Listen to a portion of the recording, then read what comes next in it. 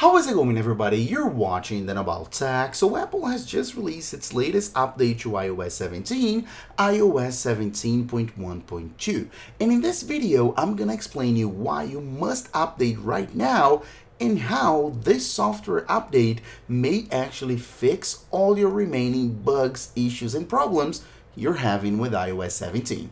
Let's go. So first things first, I have to tell you that iOS 17.1.2 doesn't actually include any bug fixes. It doesn't actually include any new features either.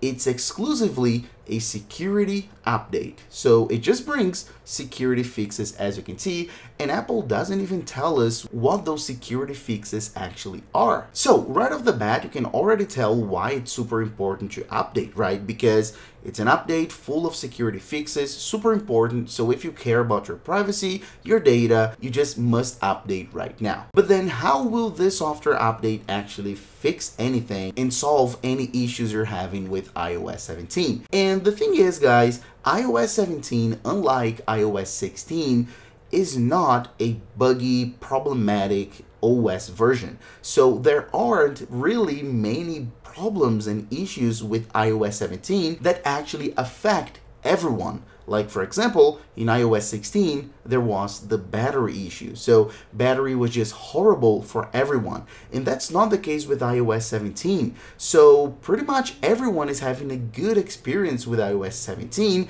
apart from some unique specific users.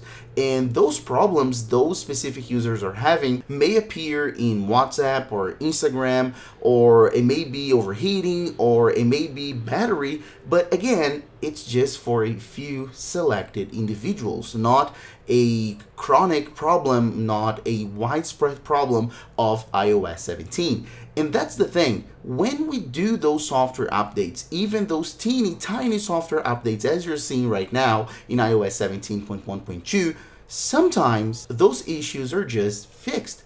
Because as I said, those are not problems of iOS 17 as a whole. It's just sometimes it's a problem on your device. And then just updating to any version of iOS 17, even if it doesn't fix specifically that issue, even if it wasn't built to fix that issue, it may fix just because you updated the iPhone.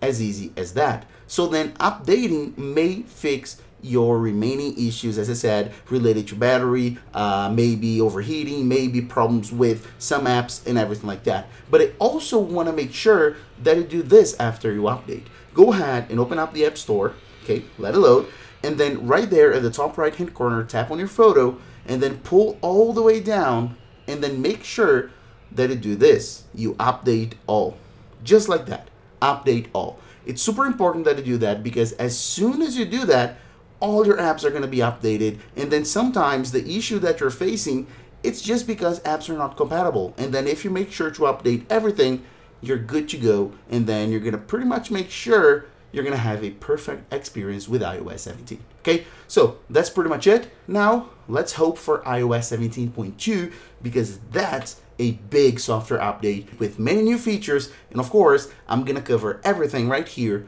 on Then About Tech. Okay, see you later. See you in the next video. Bye bye, guys.